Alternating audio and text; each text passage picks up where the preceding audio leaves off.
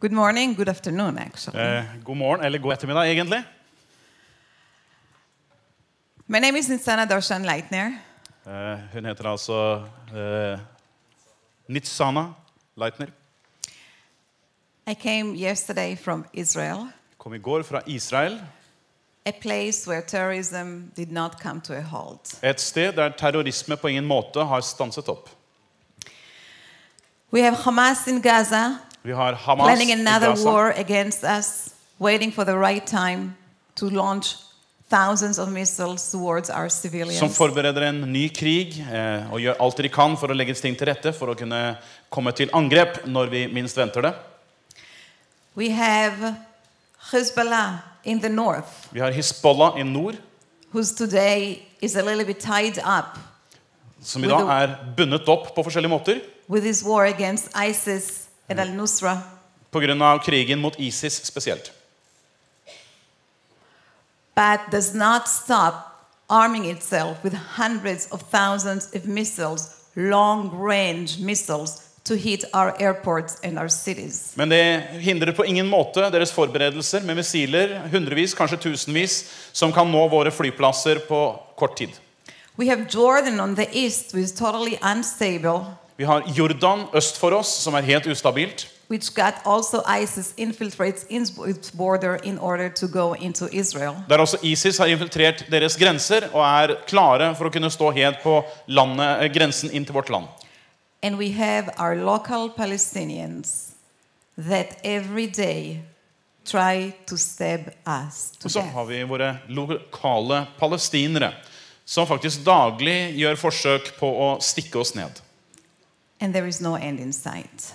Og det ingen ende på det. The reason is that the Palestinian organization think that they finally found the key that will destroy the Jewish state and will drive us from our land. Grunnen at palestinerne tror at de har funnet det som selve løsningen for hvordan de kan ødelegge vår stat og drive oss ut av vårt land. And the nations, our neighbors around us, are pouring millions and millions of dollars into the hands of the Palestinian terror organizations. Og nasjonene og naboene våre rundt omkring oss, de pøser millioner av dollar inn I disse organisasjonene her sånn. And that's in order to keep the pot boiling and to make sure that more and more Jewish life will be lost. Og de har ordre om at de skal fortsette med denne virksomheten her sånn, uhemmet og ubegrenset, og for at flere av våre liv skal gå tapt. In the past 15 years, our organization, På de siste 15 årene så har vår organisasjon, Shurat Hadin, Israel Law Center, Surasidin, Israel Law Center, som israelsk lovsenter, has represented hundreds of terror victims in lawsuits and legal actions against these Palestinian terror organizations and their financial patrons. Vi har representert hundrevis av offer for terror imot disse organisasjonene.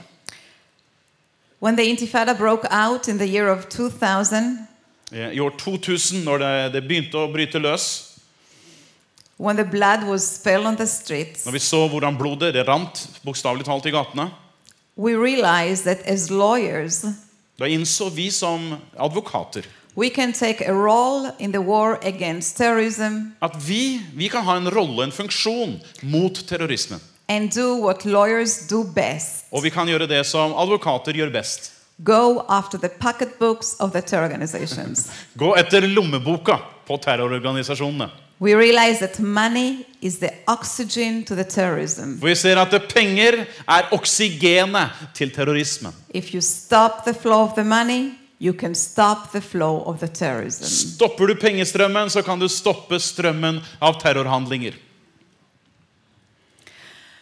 One of the first cases we took upon ourselves En av de første sakene som vi tok på oss was a case against the Palestinian Authority and the PLO. var mot de palestinske myndighetene og PLO.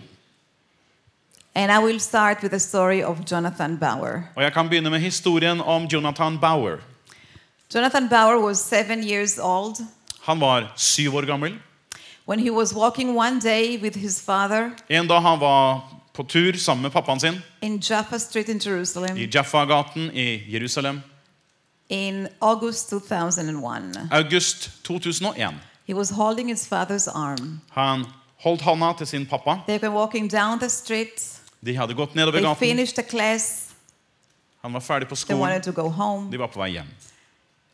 And while they were walking, there was a big, wide-shouldered man walking towards them. Og når de var på veien nedover der, så kommer det en mann, en ganske bredskuldret mann, kom gående mot dem. That was a Palestinian man. Dette var en palestinsk mann. But they didn't know back then is this man was wearing a vest. Men de var ikke klar over på den tiden bar han en vest på seg. In the vest there was explosive materials, Men han hadde altså en bombevest med eksplosiver. but not only explosive materials. Men ikke bare eksplosiver. He had bolts and pins and little strap-nails. I tillegg så var det masse bolter og skruer og metallgjenstander av diverse slag. As many as he could carry in his vest. Så mange som det var mulig å bære i denne bombevesten. And then the man looked at Jonathan's eyes Og når denne mannen så Jonathan i øynene, and blew himself up. så trykket han på utløseren, og han eksploderte. Jonathan fell on the floor. He lost his conscience. He was rushed to Sha'arei Tzedek Hospital in Jerusalem. Jonathan falt til gulvet, mistet bevisstheten, ble fraktet til sykehuset i Jerusalem. And for 4 days, the doctors had many operations on him. Og i 4 dager så hadde legene mengder av operasjoner på denne unge mannen. Trying to pull out all the nails and bolts and pins that went into his arms and his leg. Der de jobbet da for å fjerne alle disse metalldelene, skruer, bolter, muttere, alt som var, som de måtte fjerne bit for bit fra hans kropp. In the end of the 4 days, the doctors told the father Etter 4 dager så sa de til faren that they left one less pin in his brain at nå var det en liten skrue som var igjen, og den satt fast oppi hjernen. that we were too afraid to pull out. Denne var de redd for å kunne fjerne.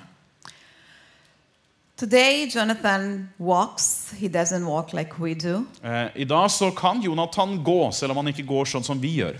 He talks. He doesn't talk like we do. Han kan snakke, men han snakker jo ikke sånn som vi gjør. He's disabled for life. Han funksjonshemmet for livet. What we learned after this terror attack, that the Palestinian man was actually a Palestinian policeman. Det vi fikk vite etter dette her, var at denne palestinske mannen var ikke bare en vanlig mann, men han var faktisk en palestinsk politimann. A man that has been working for the Palestinian Authority. En mann som hadde arbeidet for de palestinske myndighetene. And also we learned that many of the attacks that happened in the beginning of the Intifada and during the 4 years which is lasted Og vi fikk høre at mange av de angrepene som var i begynnelsen av intifadaen, were carried out, were assisted, were instructed by the Palestinian Authority. de var altså både utført, instruert og trent og forberedt av de palestinske myndighetene. The Palestinian Authority opened the Intifada Det var de som åpnet intifadaen, and encouraged and instructed its employees how to carry it out. og de altså både informerte og oppmuntret sine ansatte til å være delaktige i intifadaen. So we decided to take the Palestinian Authority to court. Så vi bestemte oss at vi skulle ta de palestinske myndighetene til retten. We gathered 10 families that lost their loved one in the most heinous terror attacks in Israel. Vi representerte 10 familier som alle hadde mistet en av sine kjære i noen grusomme angrep som foregikk da. The suicide bombing in Hebrew University cafeteria where 7 students got killed. Selvmordsbomberen som var i Jerusalem-kafeteriaen der var det 7 studenter som ble drept. The triple suicide bombing in Ben Yehuda Street in Jerusalem. Det var 3 stykker sånne selvmordsbombere som var i en eller annen gate i Jerusalem, 21 people killed. hvor 21 mennesker ble drept totalt. And we filed a lawsuit against the PLO and the Palestinian Authority in the Federal District Court of New York. Så vi anla sak mot PLO og mot de palestinske myndigheter i en sak som skulle foregå i New York.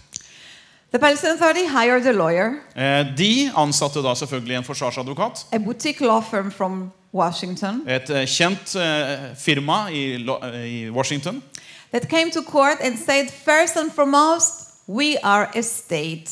De sa først og fremst, så må dere være klar over, vi representerer en stat. Therefore, we have sovereign immunity. Så vi har på en måte immunitet. And as such, we cannot be sued in court. And We cannot be sued in court. slik at vi kan ikke anlegges sak mot oss på grunn av diplomatisk immunitet. Second, United States has no jurisdiction upon us. For det andre så har ikke dere noen lovmessig rettighet over oss. And third, what the employees did was a legitimate act of war. Og for det tredje, det som disse ansatte gjorde, å anse som en regelrett og en lovmessig krigshandling. And therefore, they asked the lawsuit to be dismissed. Og på dette grunnlaget så sier man at hele saken derfor må avvises. We filed our response, and it took the court 4 years to come down with a decision. Så vi anla da en sak imot dette her, og det tok faktisk 4 hele år før retten kom til en beslutning. The court threw out their motion to dismiss. Retten bestemte at deres ønske om å avvise hele saken ble avlyst fullstendig. The court ruled the Palestinian Authority is not a state. De bestemte at de palestinske myndighetene ikke representerer en stat. They don't have sovereign immunity. De har derfor ikke immunitet eller politisk immunitet. And you can say a lot about what the employees of the Palestinian Authority did. Og man kan si mangt og meget om hva disse palestinske ansatte utførte av handlinger. But you cannot say it was a legitimate act of war. Men det kan ikke begrunnes at de utførte en lovmessig krigshandling. The case went to trial. Så det ble rettssak ut av dette. Trial opened last year in New York in January 2015. Åpnet altså i januar i fjor. I had to spend the coldest months in my life in New York. Jeg tilbrakte årets kaldeste måned i New York. Actually, I thought it was cold until I came to Norway. Vel, det vil si at jeg trodde det var kaldt der sånn, til jeg kom og besøkte Norge. The Palestinian Authority had a defense. De palestinske myndighetene hadde et forsvar. They said, indeed, the terrorists were our employees. De innrømte og sa, jo, denne terroristen, han var en av våre ansatte. But they were rogue employees. Men de var allikevel mennesker som ikke kunne stilles til ansvar. Altså de var på en måte nesten sagt frivillige ansatte. They did the attacks after work hours. Og de gjorde dette angrepet etter arbeidstid. They weren't authorized to carry out attacks. Slik at de hadde ikke noen autoritet på hvilken de utførte dette angrepet. It wasn't our policy to kill Israelis. Det var ikke vår politikk at vi skulle drepe israelere. We never instructed anyone to kill Jews. Vi har jo overhodet ikke instruert noen om å drepe mennesker i Jerusalem. But when the trial opened, Men når rettssaken åpnet, they found it hard to explain the jury. så ble det vanskelig for de å kunne forklare det for juryen. How come until today Hva kommer det seg av at inntil denne dag they still pay the salaries of these terrorists that were convicted in the Israeli court? at denne mannen fortsatt står på lønningslista som da ble dømt i den israelske domstolen, Serving their sentence in the Israeli jail og de nå sitter i fengsel i Israel for this act of terrorism. på grunn av slike handlinger. They keep paying their salaries Men de får fortsatt lønn fra month myndighetene, after month. måned etter måned. They promote them in rank every 2 years. De forfremmes i rang, altså de får en høyere anseelse annet hvert år. They pay compensation to their families. Og de betaler kompensasjon til familiene deres. They pay money to the families of the suicide bombers. De betaler penger til familien til selvmordsbomberen. They call town squares or the names of the suicide bombers. De påkaller navnene til disse her personene som selvmordsbombere. This is not how you treat rogue employees. Og vi prøvde å forklare for dem, det her jo ikke sånn du eller behandler mennesker som da selvstendige, altså frivillig bare ansatt. This is not when you don't endorse terrorism. Det her ikke måten som man støtter, eller du skal ikke støtte terrorisme på sånne måter. This is not where you claim that your policy is not to kill Jews. Det ikke på den måten man forklarer at vår politikk ikke å drepe jøder. Trial lasted 50 days. Rettssaken varte i 50 dager. Jury went to deliberation. Juryen gikk inn i forhandlinger. And when they came back, Og når de kom tilbake, they found the Palestinian Authority and the PLO guilty for all 24 counts. så fant de palestinske myndighetene skyldige på alle 24 punktene. And gave us a judgment against them for $655 million. Og fikk en lov og en straffeutmåling på $650 millioner. $655 million are a lot of money to the Palestinian Authority. $655 millioner, det fryktelig mye penger det. They went to the State Department. De gikk til staten. State Department. Utenriksdepartementet, takk skal du ha. And the State Department came to the court. Utenriksdepartementet kom til retten. Asked the court to be considerate. Og spurte om retten kunne ha noen hensyn i saken. And the court decided that if the Palestinian Authority wants to file an appeal, og de sa at hvis det slik at de palestinske myndighetene ønsker å bringe en appell, instead of the full amount of the judgment, $655 million, så i stedet for den fulle dommens utstedelse på $655 millioner, to post as a bond, så skulle de da sette av et beløp. they will only have to post $10 million. Og dette beløpet en slags sånn her frisum da, som var på $10 millioner. So the Palestinian Authority felt very free to go to court to file an appeal and where they were standing now. Og de følte veldig frihet da til å komme med denne appellen og sette $10 millioner som en sånn sikkerhet mot at ting skulle foregå på rett måte. And when they lose the appeal, they will go to the Supreme Court of the United States. Men om de da mister eller taper denne appellen, så vil det gå da til enda en høyere domstolsinstans i USA.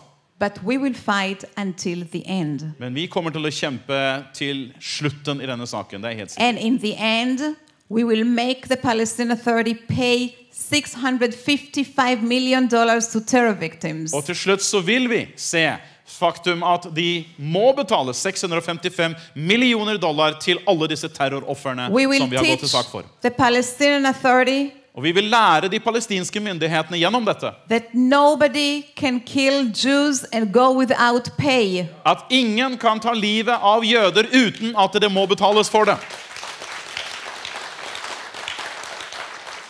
That 70 years after the Holocaust, there is a price to Jewish blood. Så endelig, 70 år etter holocaust, så det faktisk nå en pris satt på jødisk blod. Thank you. You have to tell me in terms of time where we're standing. Okay. We have cases against Iran, against Syria, against North Korea. Vi har saker nå mot Iran, Syria, Nord-Korea. Every time Hamas or Islamic Jihad or Hezbollah carry out attacks against Israel, shooting missiles towards Israel, Hver gang Hamas, Hezbollah eller noen av disse organisasjonene skyter missiler mot oss, we file lawsuits against these countries that support the terror anlegger vi organizations. sak imot de landene som har gitt økonomisk støtte til at de kan både produsere, sende disse rakettene.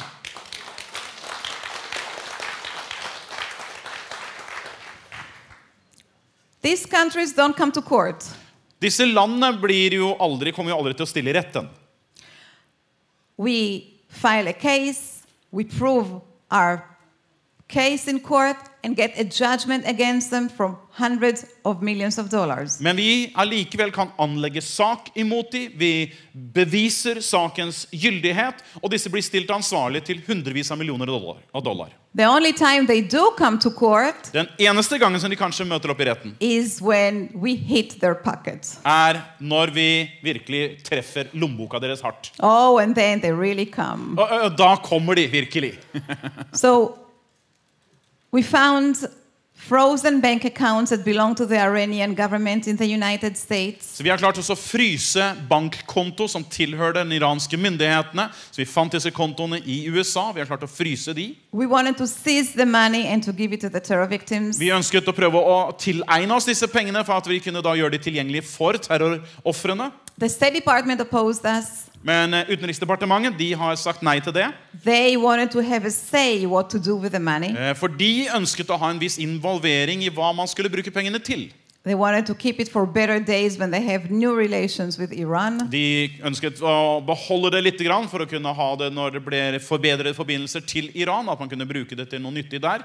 We hired a lobbyist, Vi ansatte da en lobbyist, a former Undersecretary of State, en som tidligere har jobbet i Utenriksdepartementet, that helped us to pass a law in the Congress which overcame the objection of the State Department. Han hjalp oss til å også gjennomføre en lovendring som gjorde at vi har nå, at de ikke kan beholde pengene. And we were able to seize the money in the account and give it to the terror Og i victims. stedet så var vi i stand til å kunne tilegne oss disse pengene her og gi det til terroroffrene. We also found a house that belonged to the Persian Shah. Vi har også oppdaget et hus som tilhørte den persiske shahen. Years ago, when the son of the Shah wanted to become a pilot, Når sønnen til shahen ønsket å bli pilot for mange år siden, his father sent him to Lubbock, Texas, så hadde hans far sendt han til Lubbock i Texas. where they have a big Air Force base. Der er det en stor flyplass og en stor militærflyplass. And bought him a house. Og der kjøpte de et hus til ham. We learned about the house. Så hadde vi oppdaget dette We huset. went to the sheriff in Lubbock, Texas, Så vi reiste og snakket med sheriffen i Lubbock, Texas. gave him our judgment, and asked him to force a sale on the house. Vi fortalte situasjonen vår og hva vi mente hadde for argumenter for dette her, og ba han om å få solgt huset. The sheriff sold the house and gave us the money to the terror victims. Så huset ble solgt, og vi fikk pengene til terroroffer.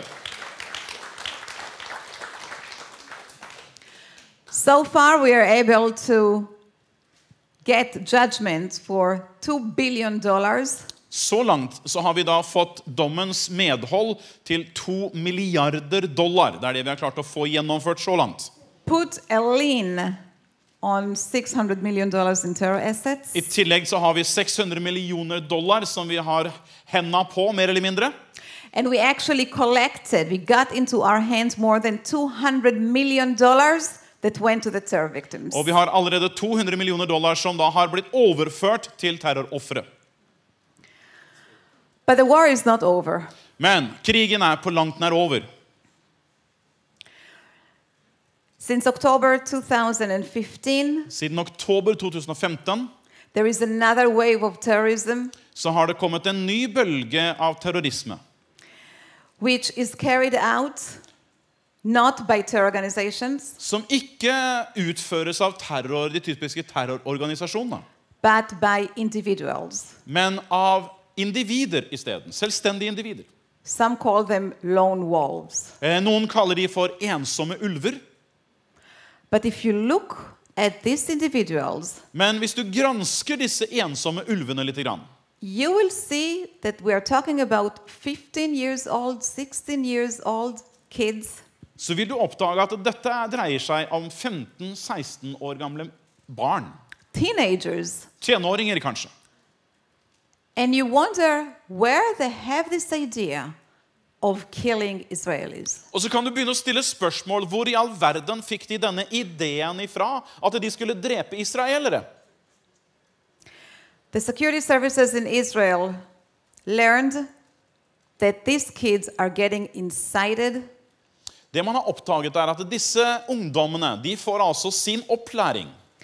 But the incitement, the Palestinian incitement that used to take place in the town squares, Men denne opplæringen som tidligere foregikk ute på allmenningen eller på torgene, in the mosques, som foregikk i moskéene, in leaflets that were printed out and given out to the mass, eller løpesedler som ble delt ut til mengdene, today is taking place in the social media. nå så foregår denne opplæringen gjennom sosiale medier. You will find thousands of posts on Facebook or Twitter calling to kill Israelis. Du vil finne tusenvis av poster på Facebook og Twitter som oppfordrer til å drepe israelere. You will find pages calling to stab Jews. Du vil finne hele websider dedikert til hvordan man skal stikke ned og knivstikke jøder. Videos that illustrate how to stab the Jews. Videoer som gir instruksjoner om hvordan du skal utføre knivstikkingen. Where to stab with a knife. Hvor du skal stikke med en kniv. How to twist the knife. Hvordan du skal vri den.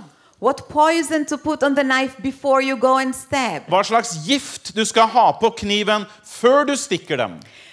And then when the terrorists get up and stab, Og så når terroristene utfører handlingen, before they do it, they post on Facebook that they are going to become a martyr, a shahid. før de da utfører handlingen, så poster de på sin Facebook-side at nå så skal det bli en martyr.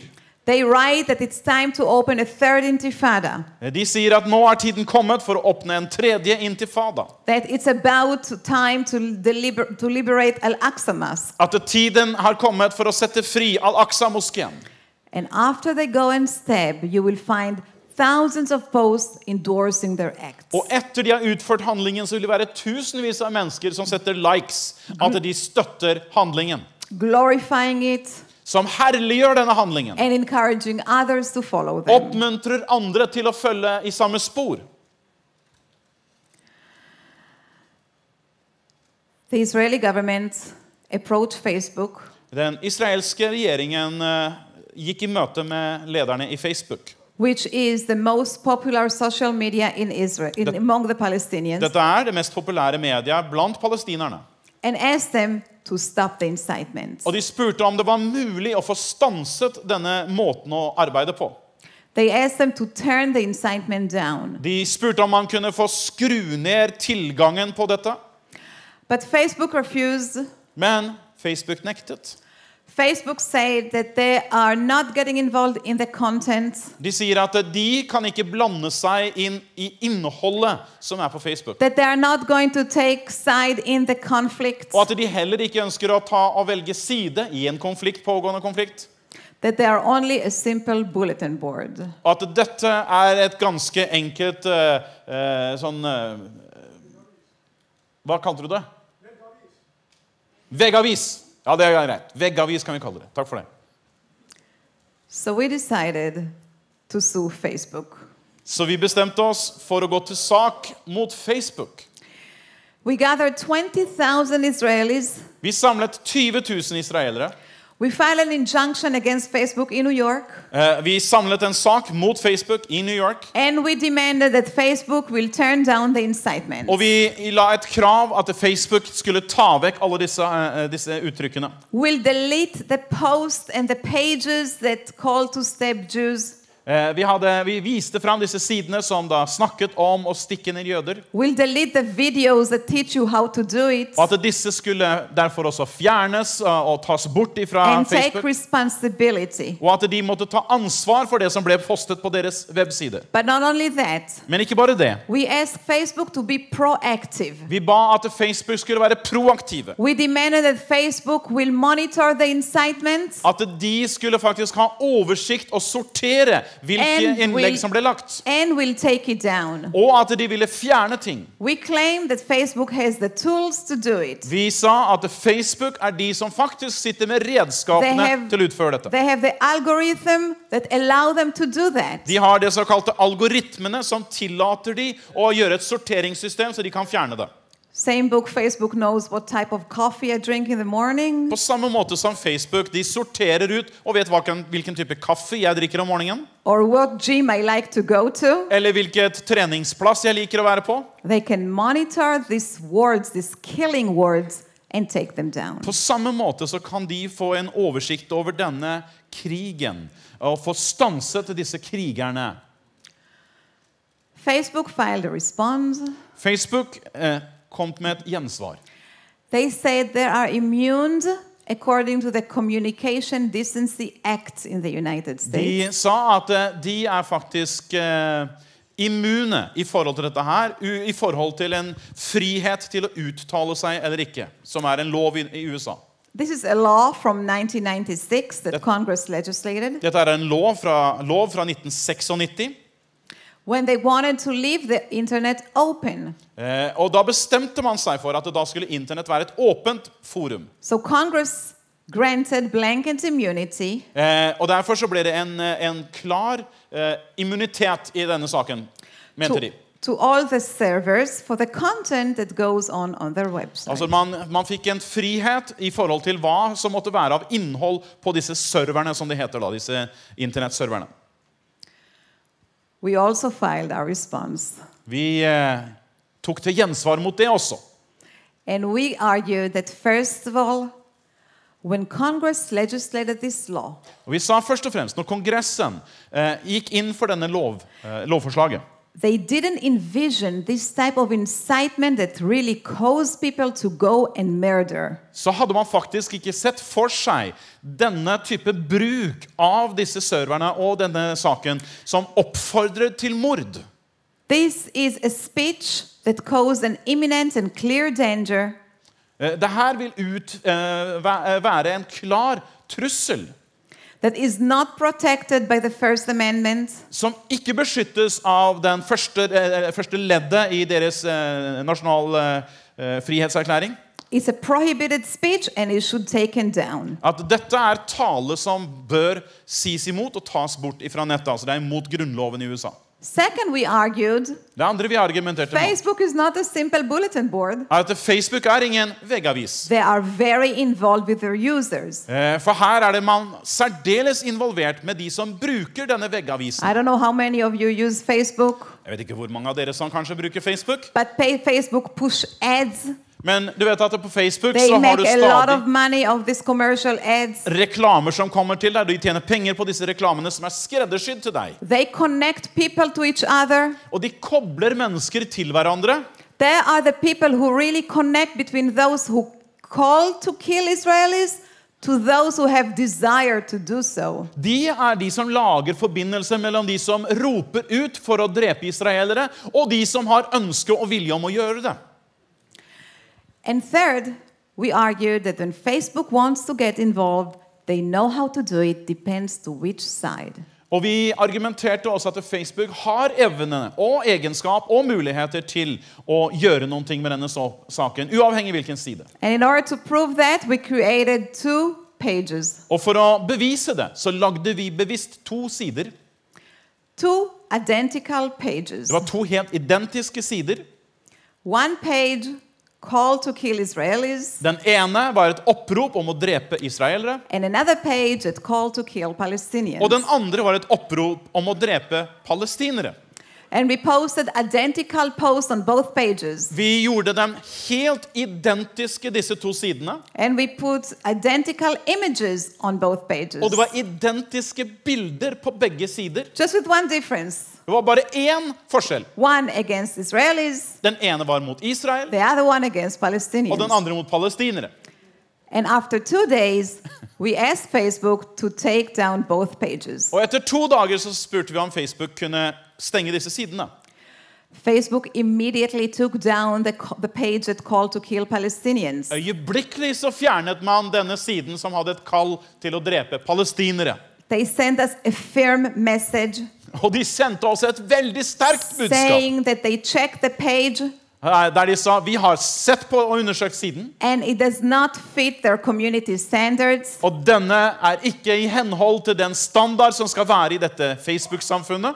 But they left The page that called to kill Israelis on. Men siden til å drepe israelere, den ble værende på plass. They sent us a message De sendte et budskap saying that they checked the page der de sa vi har undersøkt denne siden også. and it does not violate their community standards. Og denne bryter ikke med noen lovmessigheter eller hvordan vi skal bruke Facebook-samfunnet. So now Facebook has to come to court and explain what they did. Så nå må Facebook komme i retten og forklare hva du mener.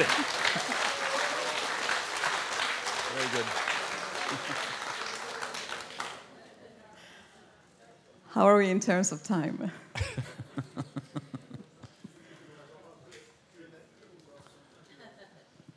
That's a challenge.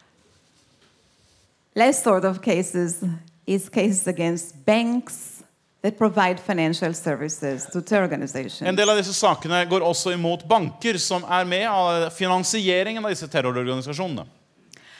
ICEJs runs a government in Syria and Iraq. ISIS, de styrer altså både ledelsen i Syria og Irak for tiden. They have offices. De har kontorer der. They have officers. De har tjenestemenn der. They have budget. De har budsjetter. They have support to the population. De har støtteordninger til befolkningen. They run $100 million organization in Syria and Iraq. De driver en organisasjon med hundrevis av millioner av dollar både i Syria og Irak allerede nå. How they get the money? Hvordan får de tak i pengene? Hamas runs a government in Gaza. Hamas leder altså styresmaktene i Gaza-området.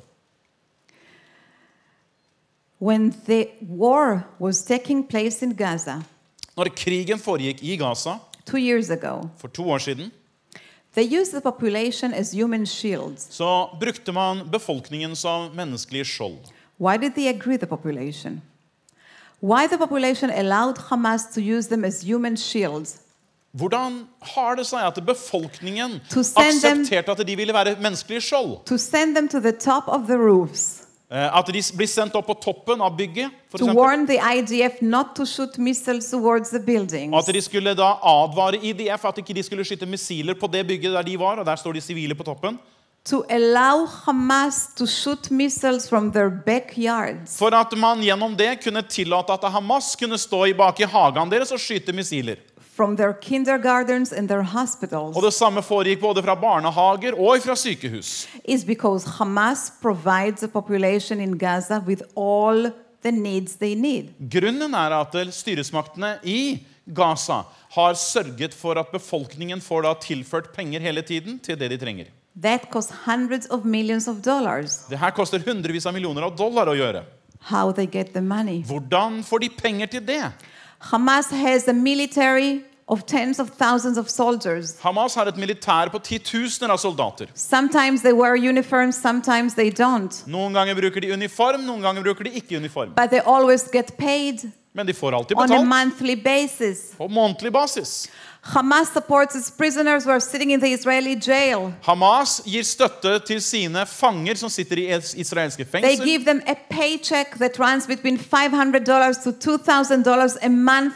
Der får de altså en lønn enten fra 500 til 2000 dollar per måned. And they build these sophisticated, huge, modern tunnels. Og de bygger altså disse tunnelene som You både can drive a sofistikerte car og inside tekniske. them. De så store noen av de at du kan kjøre en bil gjennom tunnelene. Where they get the money? Hvor kommer pengene fra? From the banks. Fra banken. In the beginning, it was only Arab banks that agreed to wire money into the Gaza Strip in the terror organizations in Judea and Samaria. I begynnelsen så var det bare arabiske banker som ville tillate penger ble ført gjennom deres systemer og over til disse terrororganisasjonene. We filed lawsuits against the Arab banks, Vi anla sak imot disse arabiske bankene, and the Arab banks immediately stopped the transactions to Hamas. og med en gang som det ble anlagt sak imot de, så sluttet de sine transaksjoner til Hamas. Then it was European banks like National Westminster and Crédit Lyonnais in France. Så det var flere europeiske banker, de som hun nevnte blant annet. They also were sued. De ble også anlagt sak imot. And this lawsuit against these banks sent a shockwave through the international banking system. Og disse sakene som vi anla mot bankene, de ga en sjokkbølge gjennom hele det internasjonale banksystemet. That no bank agreed anymore to open bank account to a designated organization. Slik at nå det ingen banker som vil åpne en bankkonto til en navngitte bestemte terrororganisasjoner lenger. Or to operate in terror zones like Gaza. Eller at de gir støtte eller frigjør penger til områder som Gaza. And indeed, that caused Hamas a great deal of harm. Og dette har forårsaket Hamas en stor del av hodepine. Because they needed a way to bring in these hundreds of millions of dollars into the Gaza Strip. For de må jo hele tiden finne måter om de kan få inn hundrevis av millioner av dollar inn i Gaza-området. They tried to do it in cash, in suitcases, through the tunnels. Man prøver nå å gjøre dette her via kontanter, man har det i store vesker, man tar det gjennom i tunnelene.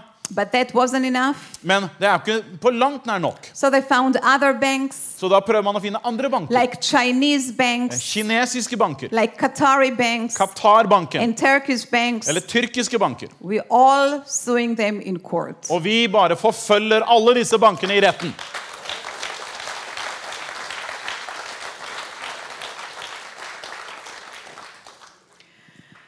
We get judgments against banks, against organizations, against states, sponsor terrorism. Og vi har fått avsagt dommer mot banker, mot organisasjoner, mot det ene og det andre, som med og sponser denne terrorismen. Because our goal is to fight terrorism in court. For vårt mål også å bekjempe terrorisme i rettssalen. Every day, Hver dag. we get phone calls for more and more terror victims who want us to represent them in court. Hver dag så får vi telefoner fra flere terroroffere som ønsker at vi skal føre deres sak mot disse organisasjonene for å få noe støtte igjen.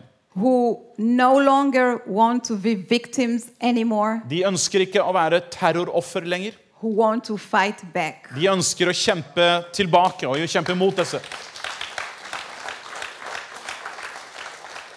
And it's our mission to help them. Og vårt oppdrag å hjelpe disse gruppene. We established Shurat Hadin. Så vi har etablert dette Shurat Hadin, Israel Law Center. Som det israelske lovsenteret, A eller jussenter. Non-for-profit organization. Dette her en non-profit organisasjon. To take all these cases into the court. Og at de skal ta på seg disse sakene her i forhold til retten. We need to fight terrorism in court because we can win the cases. Vi må kjempe disse sakene i retten, for vi kan vinne disse sakene. We're doing it because we are winning the cases. Og vi gjør det fordi vi ser vi vinner sakene. We're doing it on behalf of the terror victims. Vi gjør det på vegne av terrorofrene. That deserve justice. De fortjener rettferdighet og gjenoppreisning.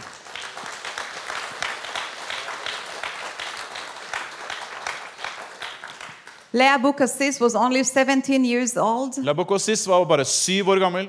When she was walking one Shabbat, one Saturday. Hun var ute og gikk under sabbaten på en lørdag.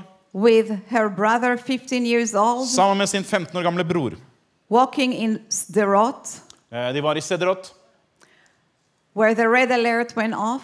Når alarmene gikk. This is the alarm that goes on when the missiles are falling from Gaza. Dette alarmen som utløses hver gang man sender missiler fra Gaza-området. In Tel Aviv you have 90 seconds to find a shelter. I Tel Aviv så har du 90 sekunder til å finne deg et tilfluktsrom når alarmen går. In Ashdod you have 60 seconds to find a shelter. I Ashdod har du 60 sekunder på deg å finne et tilfluktsrom. In Sderot you have only 15 seconds to find a shelter. I Sderot så har du dessverre bare 15 sekunder på å finne et tilfluktsrom. So she was walking down the street. It was a bare street. Så hun gikk nedover gaten. There was no bus stop, no building to hide underneath them. Og det var bare en vei der. Det var ikke noen bygninger, ikke noen busskur, ingenting man kunne skjule seg på. So the only thing that went into her mind is to protect her brother. Og det eneste hun tenkte var der for å beskytte broren sin.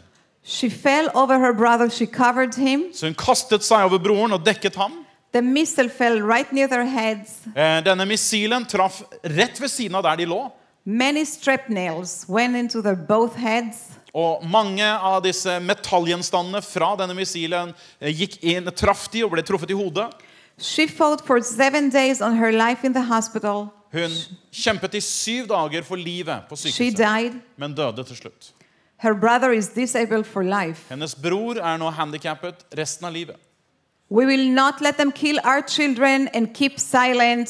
We will fight them back. Vi vil ikke la dem drepe våre barn og bare være stille. Vi vil kjempe mot dem.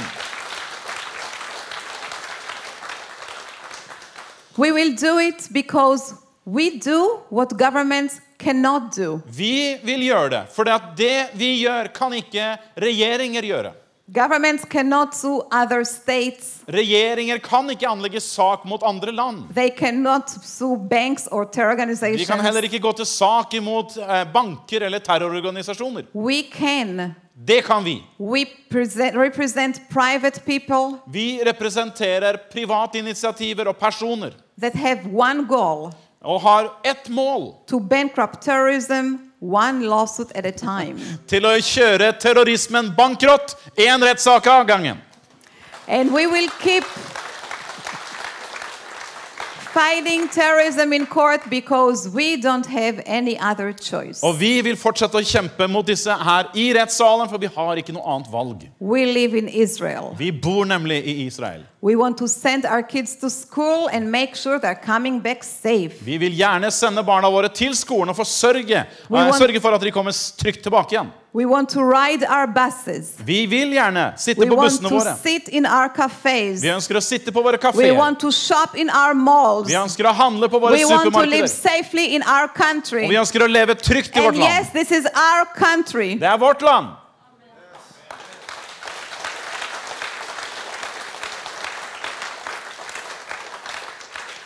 We will fight terrorism in court Så vi vil bekjempe disse i rettssalen, and we will win og vi vil vinne. because we all know how the story ends. Fordi vi vet alle hvordan denne historien slutter. In the end, Israel, Israel. who's fighting for its national survival, Som kjemper for sin overlevelse som nasjon. will be the one who wins. Det vil være den som vinner til syvende og Thank you sist. very much. Takk skal dere ha.